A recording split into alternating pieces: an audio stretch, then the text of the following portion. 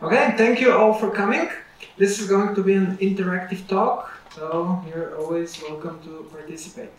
I will give you a glimpse of algebraic geometry, and I will illustrate what it is when applied to Pythagorean triples. Pythagorean triples, this will be a difficult problem, but we start with the basics.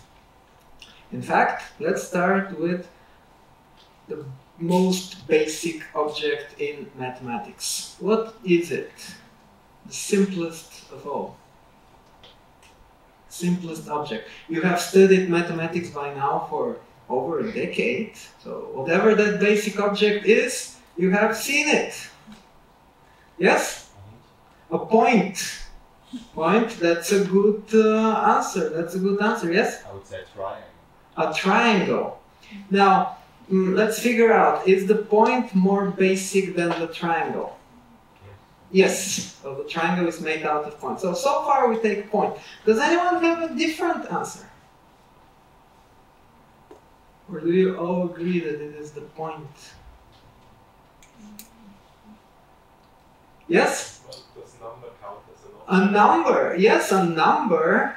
A number is very basic. What can be more basic than a number? So we have point, we have number. Yes? The number 1?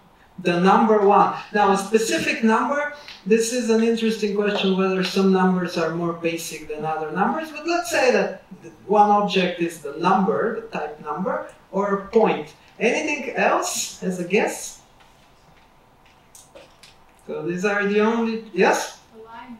A line. Now, is a point more basic than a line? A line is made out of points. We'll get to a line as well. So now we have points and numbers. How many of you think the most basic object is the number? Raise your hand. Some of you. How about a point? The majority of you. Now, for me, there is no difference between points and numbers. We'll be going today back and forth between what you may call algebra and what you may call geometry. Numbers are just the names of the points, the labels of the points. And the points are the locations of the numbers. So for me, it's the same thing, points and numbers. If you want to think of points in the plane, then a point in the plane is described by two numbers. You give me a point, I can calculate the two coordinates, two numbers. You give me these two numbers, I can draw a point. We go back and forth between points and numbers. Now, the next suggestion was a line. What is more complicated than a point? A line is made out of points in the most straightforward way possible. Now we move to lines. How do you describe a line? Yes? 2 points connected. 2 points, yes, you take 2 points. 2 points, maybe 1 - 1, 0, and 2, 1, you connect them, you join them, you create a line. This is a way to draw a line if you have a geometric mindset. Now, this is the geometric description of a line. How do you translate this to algebra? What is the algebraic way to talk about a line? Yes? A function of x. A function of x which is of special type. In this case, a linear function. Linear function, yes, absolutely, a linear function. So a line is the graph of a linear function. Unless the line is vertical, it has this equation, y equals a number times x plus another number. A linear equation and a line, this is the same thing. If you have more of an algebraic mindset, if you walked out of an algebra class, maybe you answered number in the previous question and here you're thinking of a linear equation. If you walked out of a geometry class, then maybe you answered point and now you're drawing a line by connecting 2 points. Now, let's discuss a little bit the equation of the line. The first coefficient is called the slope of the line, die Steigung der Linie. Now, the slope, what is the slope in this particular example? How do you calculate the slope? Yes? It's the difference in y coordinates divided by the difference in x coordinates. Absolutely, the difference in the y coordinates divided by the difference in the x coordinates. So 1 minus 0 divided by 2 minus minus 1. In this case, what is the value of this slope? Yes? 1/3. 1/3. Absolutely, the slope is 1/3. And what is the other coefficient? Now, you have to use that the line passes through the point -1, 0. Let's use -1, 0. So if you plug in x to be -1, y should be 0. So what is the coefficient in the other box? Yes? Check it again more carefully. Yes? 2/3. 2/3. Try again. Yes? 1/3. Yes. If you plug in x equals -1, you should get 0. These two coefficients are equal. They're not always equal for any line, but when the line passes through -1, 0, the two coefficients are equal. So this is the equation of a line. Algebraic geometers think interchangeably. Sometimes we think of a line geometrically, sometimes we think of a linear equation. Now, let's continue. What is the next complicated object? Starting from point and then a line, and then what is next? Let's say if we stay within the plane, yes? Ah, okay. I would have said plane. Plane. Aha, if you go, you can go to the plane. If you increase the dimension, you can go to a plane, yes? This is one direction in which to add degrees of complication, yes? Triangle. A triangle is made out of lines, yes? A triangle is made out of lines. That's also the case. You can also consider triangle as the next complicated object, yes? A circle is another answer. So from a line you can go in different directions. You can build triangles from several lines. You can build planes from lines. You can build planes, or you can draw a circle. For our purposes, let's look at the circle. Now, circle, you describe it geometrically. It's all the points that are the same distance from a given point. What is the algebraic way? How would you encode a circle algebraically? What is the algebraic description of a circle? Yes? X squared plus y squared equals the radius. Absolutely, x squared plus y squared equals the radius squared, in this case equals 1. Absolutely, this is the equation of a circle. If you think of a line as given by a linear equation, x and y have degree 1, this has degree 2. You have x squared and y squared. And here you have the circle. Now let me remind you, if you have a point on the circle, you draw perpendiculars, the legs of this triangle are x and y. So when the radius is 1, then by the Pythagorean theorem, x squared plus y squared is equal to 1. If you have a point outside of the circle, well then x squared plus y squared is not equal to 1. So this is the equation of a circle. Now, how is the equation useful? Let me ask a basic question. Is this point on this circle?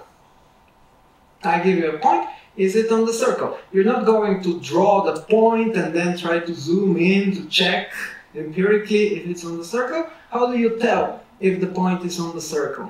Yes? You square both values, add them, if they equal 1, it is. Absolutely. You square the values, add them. If you get 1, then it is on the circle. 1/9 plus 8 over 9 is 1. Therefore, the point is on the circle. Now you can draw it on the circle. Now, again, we'll be going back and forth. I have to convince you that there is a good reason to do that, to establish this dictionary. When is algebra going to be more useful, and when is geometry going to be more useful? Algebra is more useful when you want to get things done, to check something, to play with the equation, to prove something, check some identity, open some brackets, have some equation. In this case, you square the values, add them up, equals, this equals 1, therefore you conclude the point is on the circle. Geometry is more useful to guide you. You have intuition in the world of geometry, because if you look around, you're surrounded by geometry, you grew up with geometry, and that's where you have your intuition. Now, my goal for this talk is to convince you how these two interact. And I will do that by the following problem. Take the set of positive integers. These are the numbers 1, 2, 3, 4, 5, and so on. There is no 0, no -1, no -2, no fractions, no 3/4, no square roots. The most basic numbers, positive integers. And let's generate examples of A, B, and C, positive integers, which satisfy this Pythagorean equation. the sum of the squares of, we'll get there, the small, of a and b, a squared plus b squared equals c squared. In other words, give me examples of triangles, right triangles, all of whose sides are integers. Now, you have some proposal? Yes? 3, 4, 5. 3, 4, and 5. Absolutely. 3 squared plus 4 squared equals 5 squared. You're all familiar with this. It shows up in your geometry problems all the time. You have this right triangle. But now we want to generate more examples. Yes? 6, 8, and 10. Absolutely. This is the next simplest example. 6 squared plus 8 squared equals 10 squared. Now, these two examples, if we look at these two examples, we may say that they're, well, surely they're different examples, technically speaking, but can I say that they're essentially the same example? Yes? I mean, it's just each one of the numbers multiplied by a constant. Absolutely. Each one of the numbers 3, 4, and 5 gets multiplied by 2. If you multiply each of them by 2, then you will again get a Pythagorean triple. Or if you think of a right triangle with legs 3 and 4 and hypotenuse 5, you scale everything by 2, you still get a right triangle with legs 6, 8, and 10. In this way, if you want, you can generate as many examples as you wish. Next example, if I scale 3, 4, and 5 each by a factor of 3, I'll get 9, 12, and 15. You can scale each of them by a factor of 100. So you're generating examples. But are these examples substantially different? No, you can say that this is essentially one example. Just one example. Now, let's say you want to generate more examples of Pythagorean triples. Maybe you're familiar with some more. We'll generate really complicated ones today, actually. Yes? 12, 13, and 5?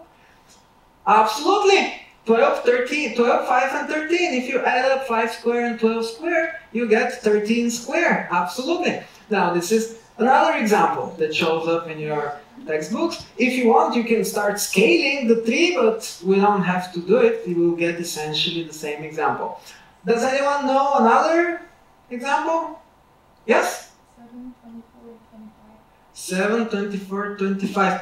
Right, yes, yes, you can generate, like here I have included another one, 8 squared plus 15 squared equals 17 squared. So you can generate more and more examples, but let's see if you're not familiar with them, or if you want to generate really complicated ones, or if you want to generate all the examples.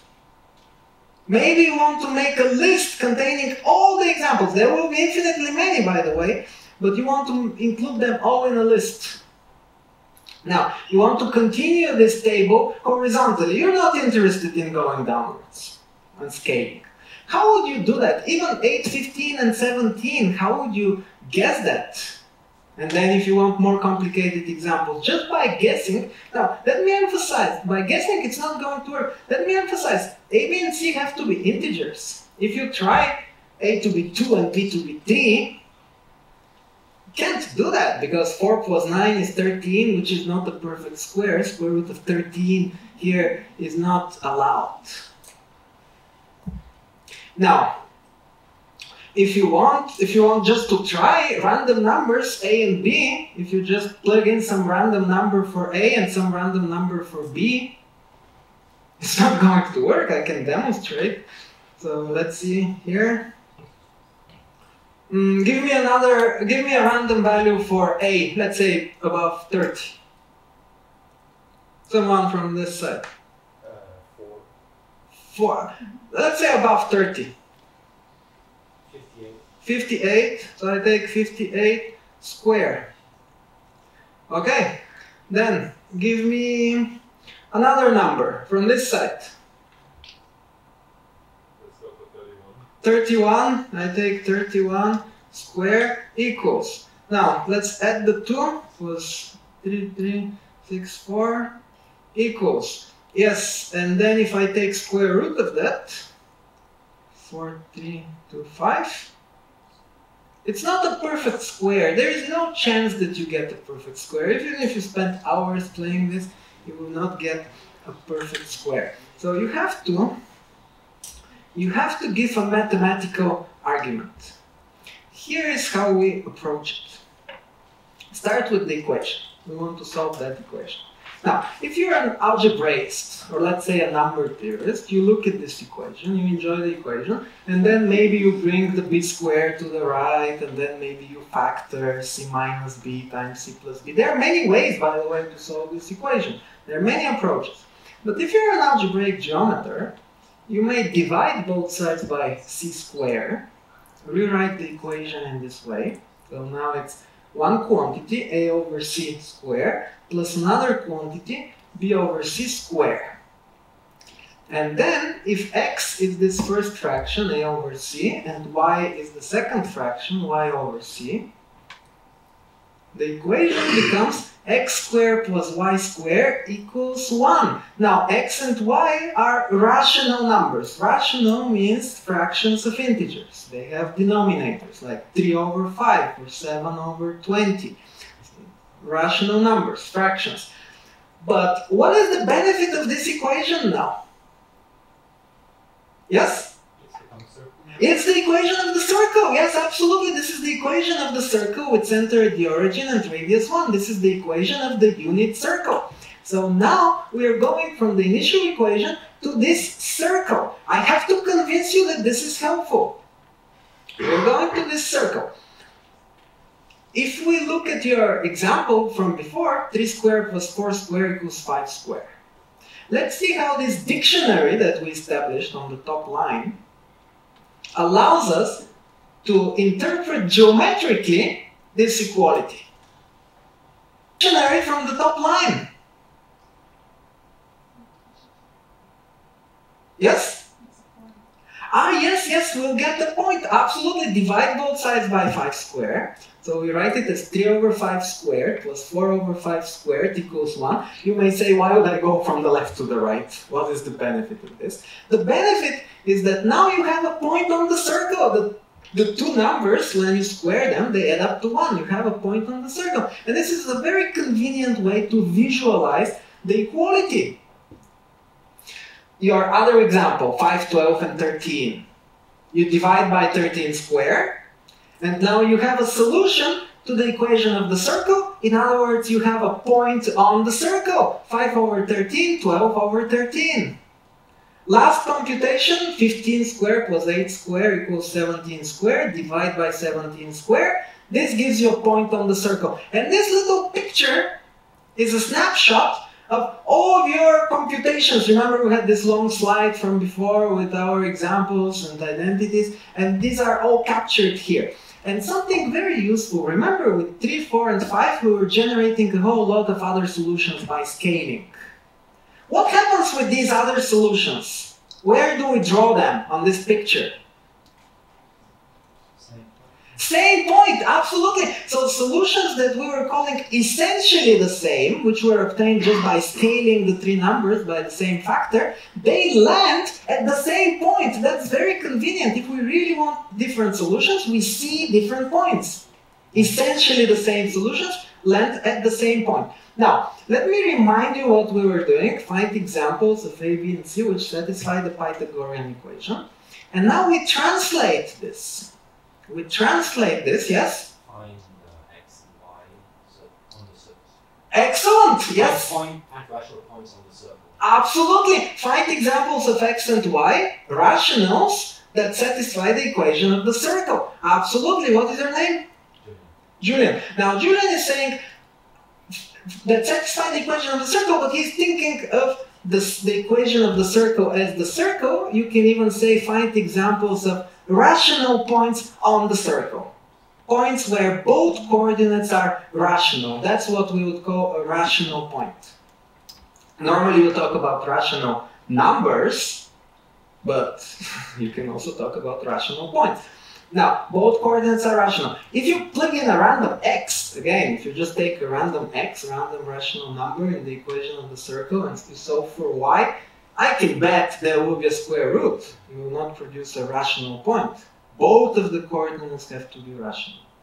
So now we have to generate rational points on the circle. And we have translated the original problem to this problem about the circle and the rational points. Algebraic geometry is more than just a dictionary going from algebra to geometry and back.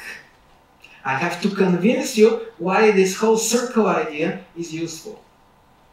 Just the translation is not going to make the problem easy.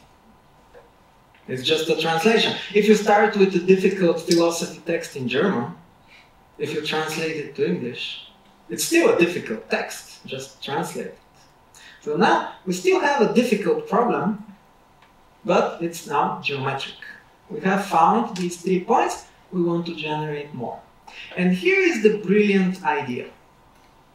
Take a point, -1, 0, which you look at as a pivot point. You will be based at that point. Now, when I say generate rational points on the circle, I really mean in this arc in the first quadrant, because let's say for you all the numbers are positive, so you're interested in this arc. Imagine that you stay at that point, and then you're trying to hunt for rational points. How would you pick a rational point? Now, let's say you connect -1, 0 with one of these points that we have already found. You connect it. So you draw this line. The line was the second most basic object. Remember, some of you were proposing a line at the very beginning. You just join them. What can you say about the equation of this line? Let's say, for starters, just the slope. What can you say about the slope? Yes? 3/4. It will be 3/4, yes. So the slope is the difference in the y coordinates divided by the difference in the x coordinates. In this case, well, let's say 1/2. 1/2. If you do it more carefully, you get 1/2. Now, I can connect -1, 0 with that other point. What is the slope in this case?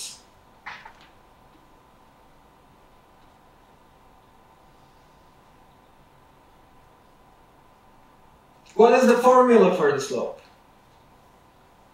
Yes? Y over on the difference in y. Absolutely, the difference in the y values divided by the difference in the x values. And now when you cancel 1/13, what do you get?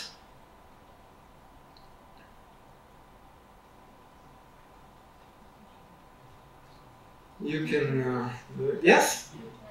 2/3. You get 2/3. So you can calculate these slopes. We'll see why this is useful and what it has to do with generating Pythagorean triples.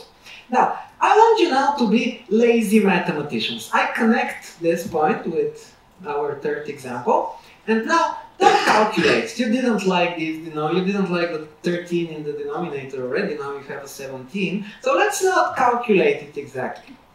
Tell me something about the slope just on a qualitative basis.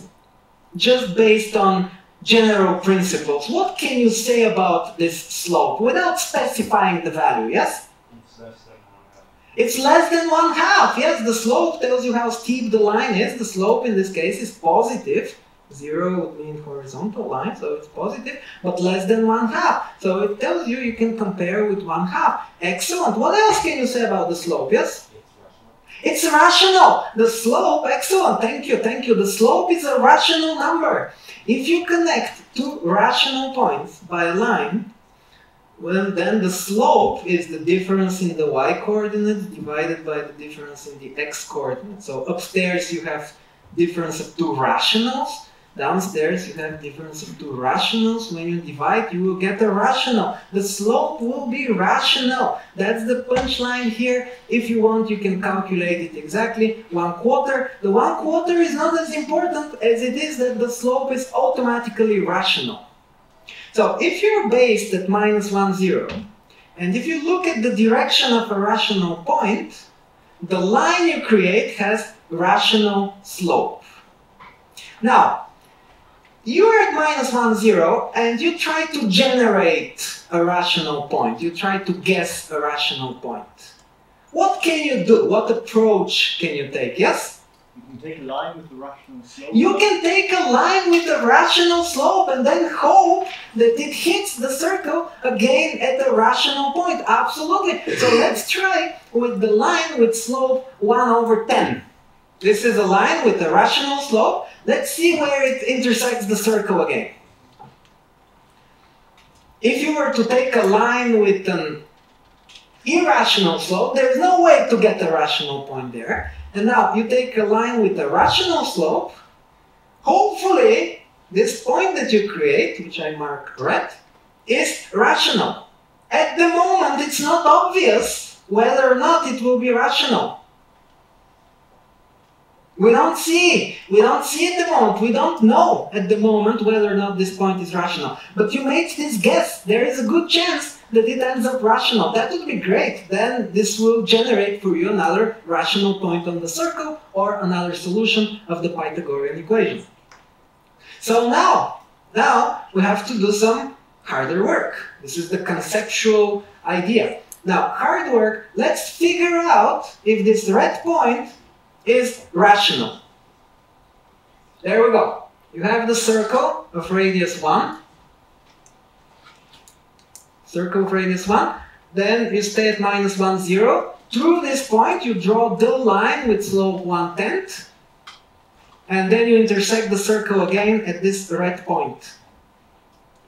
Is this red point rational? Does it have its coordinates rational numbers? Let's figure it out. It's not obvious. It's not obvious at this point. But by the way, after a little bit of discussion, it will be obvious. Now, it could be maybe this point has rational or not rational coordinates. But maybe the problem is with the 1/10. Is it that no matter which rational slope you take, you always hit a rational point? We'll figure this out. We'll figure all of this out. Now, how do you calculate? How do you calculate the coordinates of this point? What do you have to do? What is your approach to that? Yes?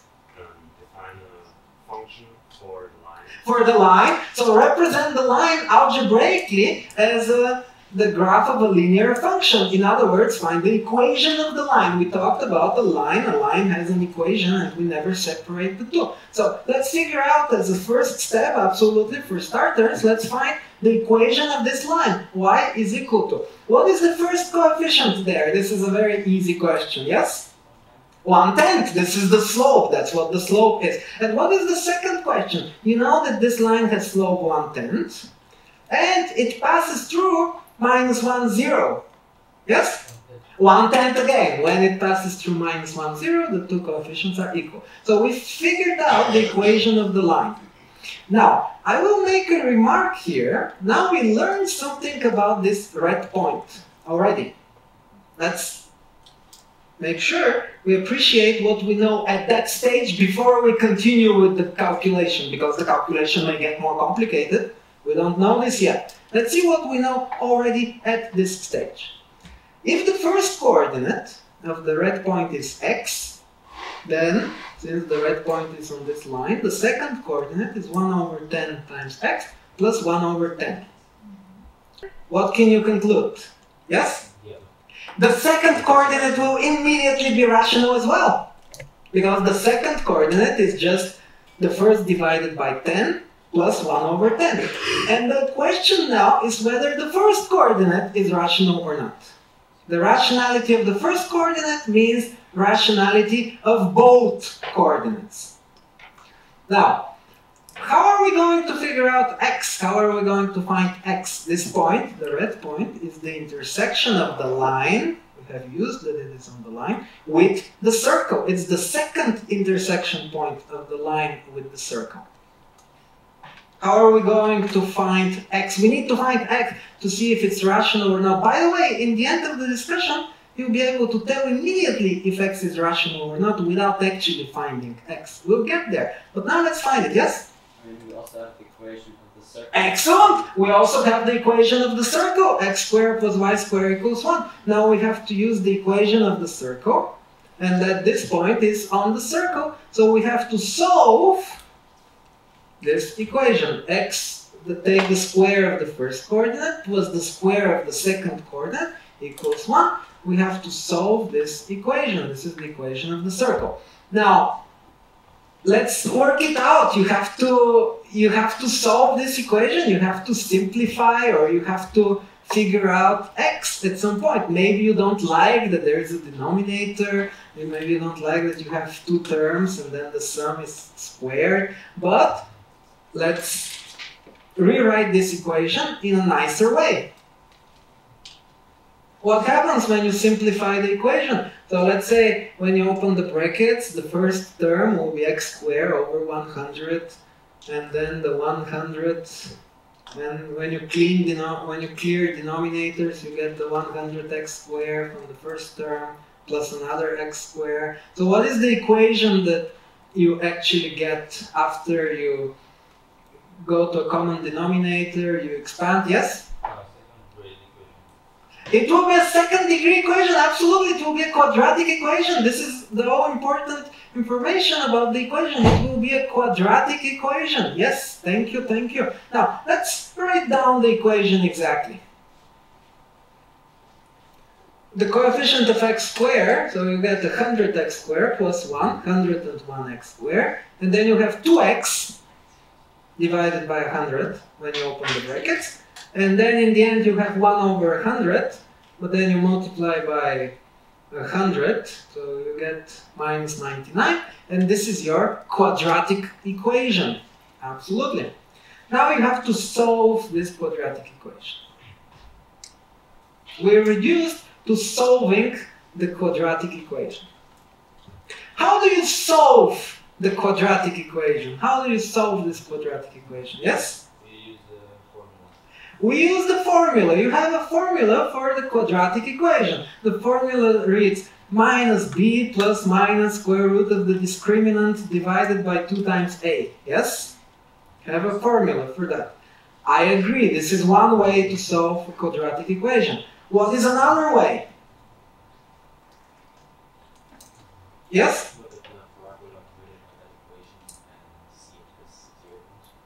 Look, this is the geometric interpretation of solving the equation. You look at the parabola and you want to figure out where it intersects the x-axis. Yes?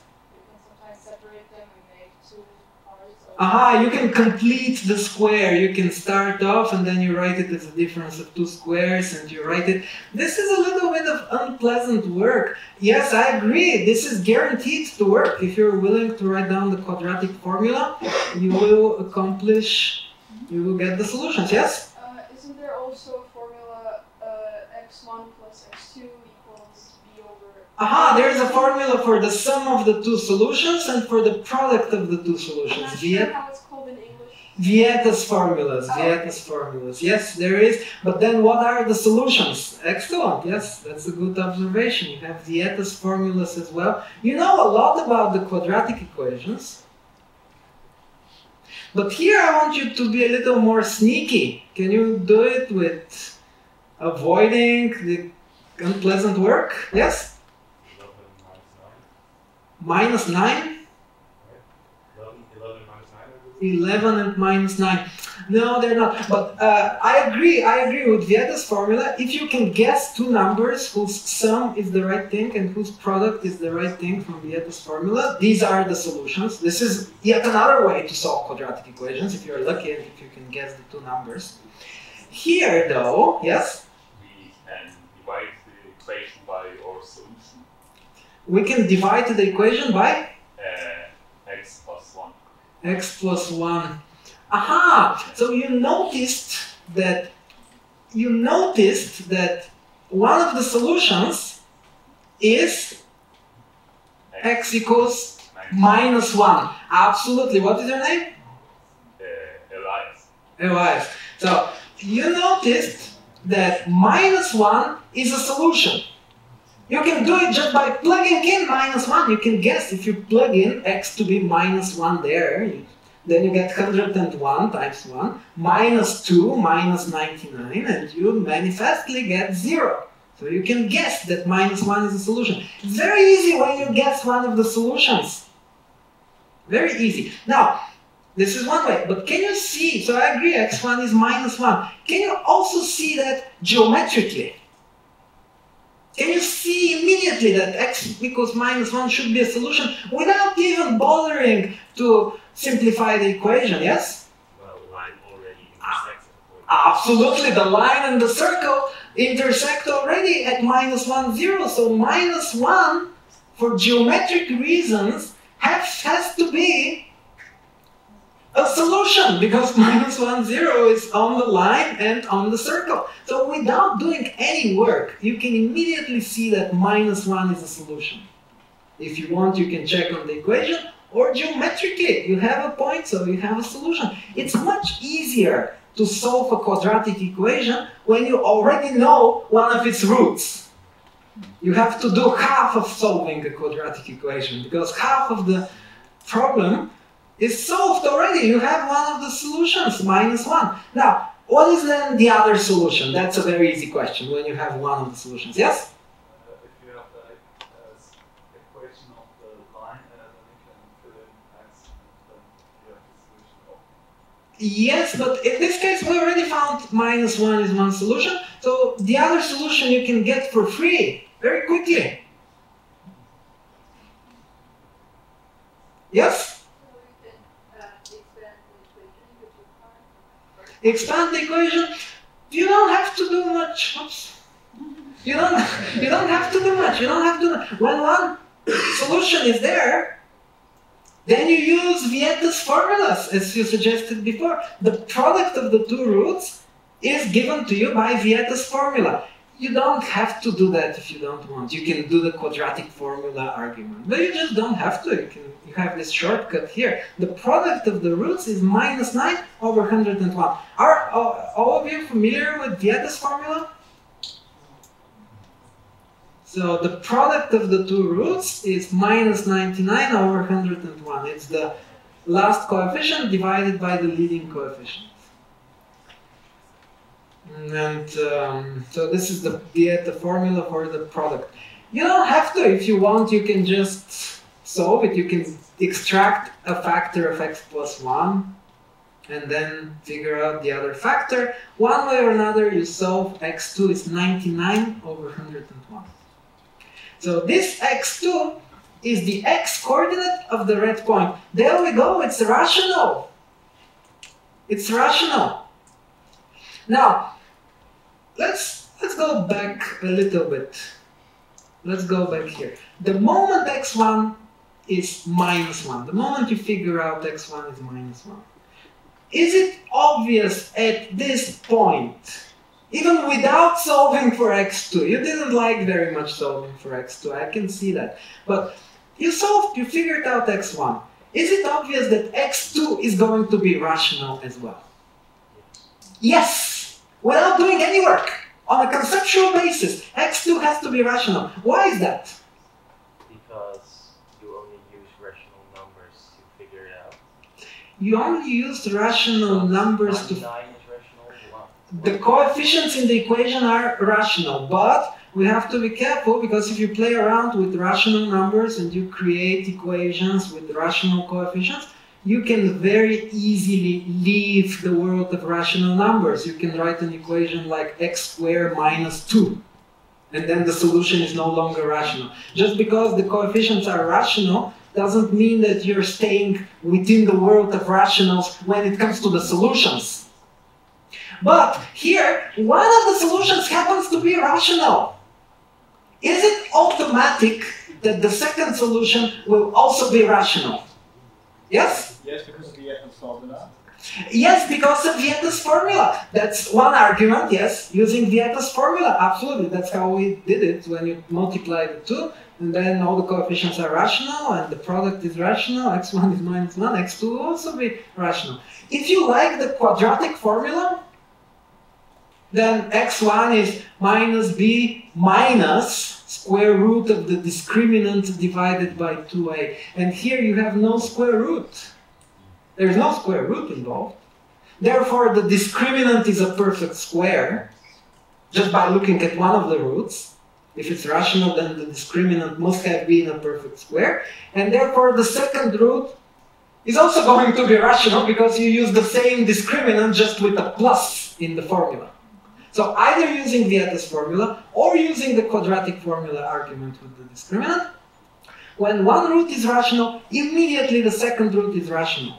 Therefore, one way or another, x2 is rational. You go there, this is x2, and then the y-coordinate we set is immediately also going to be rational. So the y-coordinate, you know, to x2 you have to add 1, so you get 200 divided by 101, divide by 10, 20 over 101. You found this red point with coordinates, they are manifestly rational. We computed that directly, explicitly. If you want, here you can check that these two squares add up to 1. We don't have to check because 99 over 101 came up as a solution to this equation. We better satisfy the equation. This is equal to 1. Or if you clear the denominator, you get this solution 99, 20, and 101 to the original Pythagorean equation. Again, here the punchline is when you have a line with a rational slope, the slope is rational, and if it passes through one rational point, then to find the other point, you're looking at a quadratic equation which already has one rational solution, just coming from the intersection. You have a rational point on the circle and on the line. And when the slope is rational, you get this, well, you get a quadratic equation with one rational solution. The other solution immediately has to be rational as well. So you're guaranteed that you will hit a rational point. And that's how you describe all the rational points on this circle, by taking lines through -1, 0 of rational slope. You don't have to take 1/10, you can take any other rational number. You will always hit rational points. There are many, infinitely many, but you describe all of them in this way. So, to finish, here's my final question for you. Would you call this slide here algebra, in conventional terms, or would you call it geometry? How would you describe it?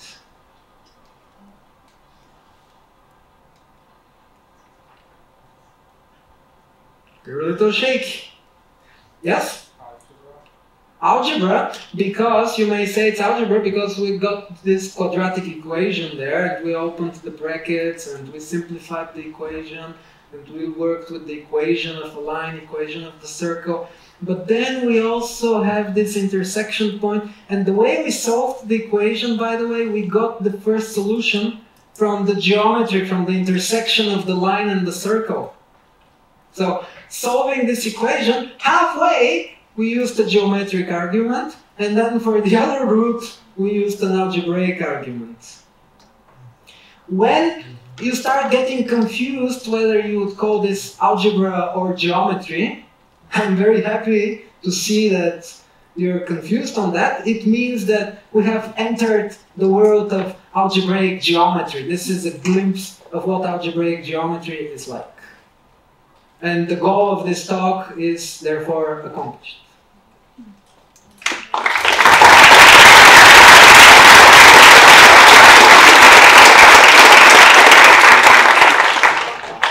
Thank you.